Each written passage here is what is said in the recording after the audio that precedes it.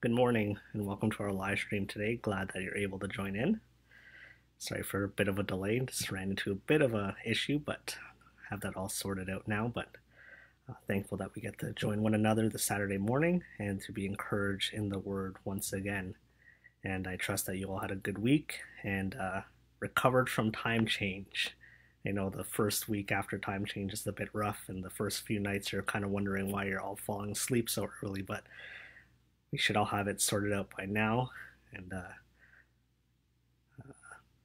this morning, as we continue just considering some things on Missions Month, this month as we do our Saturday devotionals, I kind of wanted to keep our focus on missions and really how it personally applies to us as individual believers right here in our own homes and in our own communities, sorry, I should say.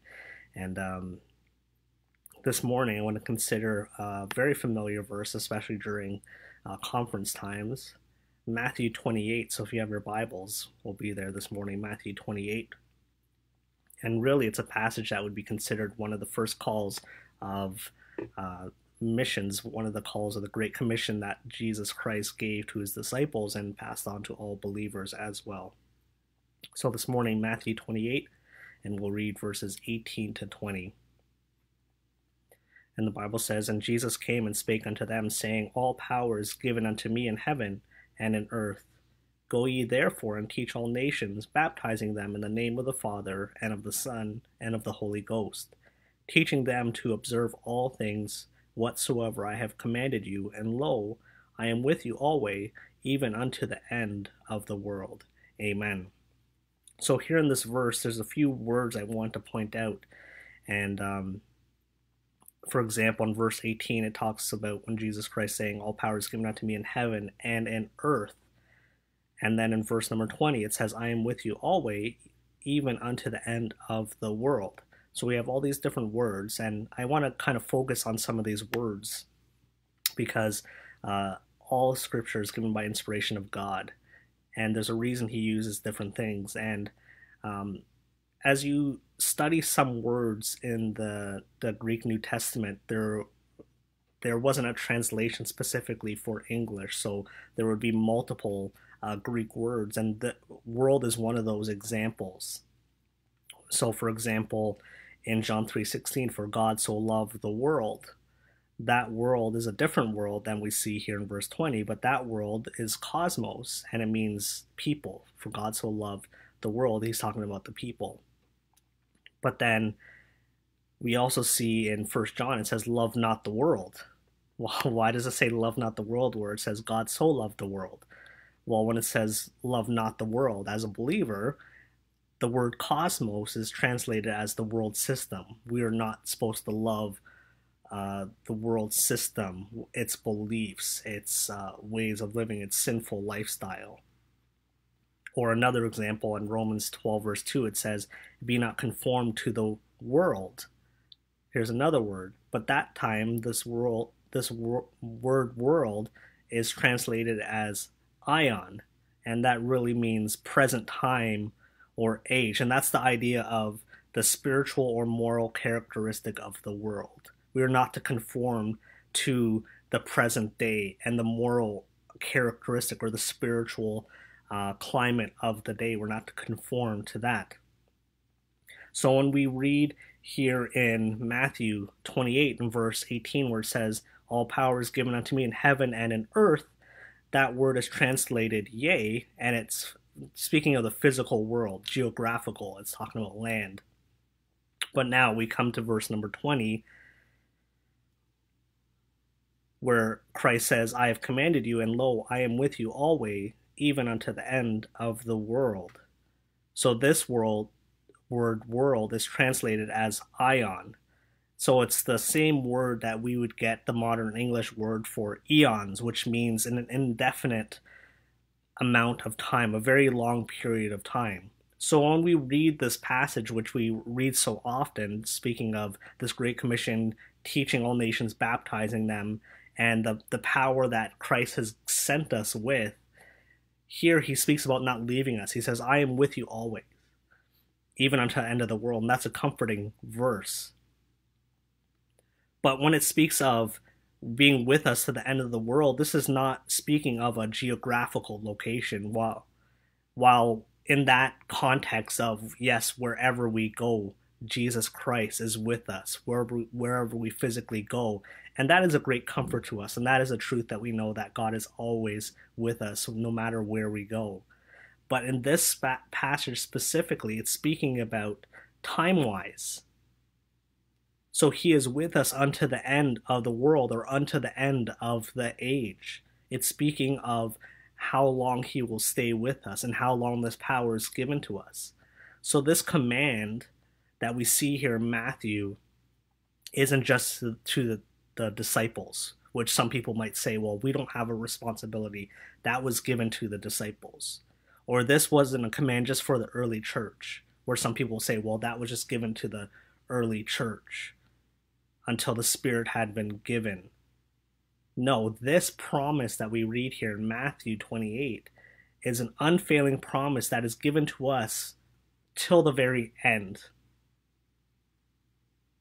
It's very important that we understand these words. So this promise isn't determined on how bad things get in the world or get in your life.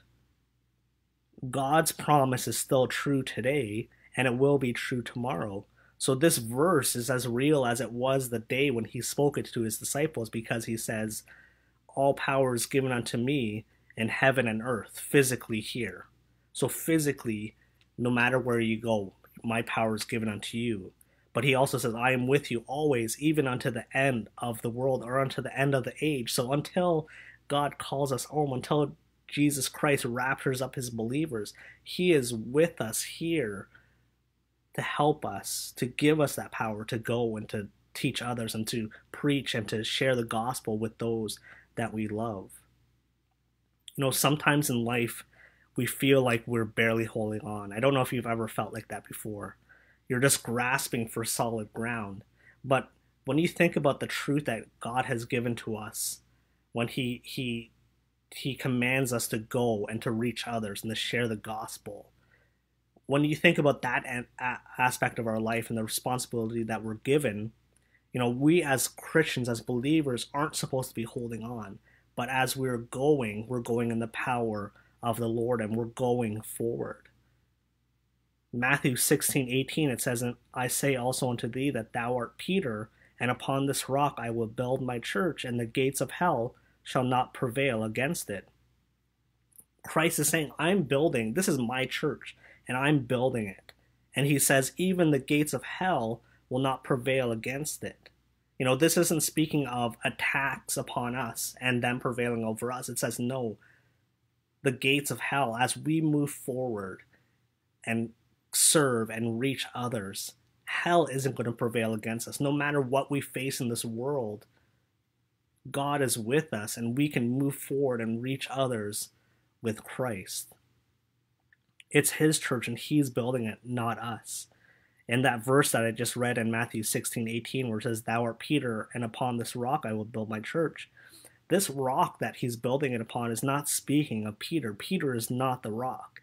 If you're to study out the name Peter, or what Christ also named him, Cephas, which literally means a stone, Peter is also, if you translate it, as Petros, which means a small stone or pebble.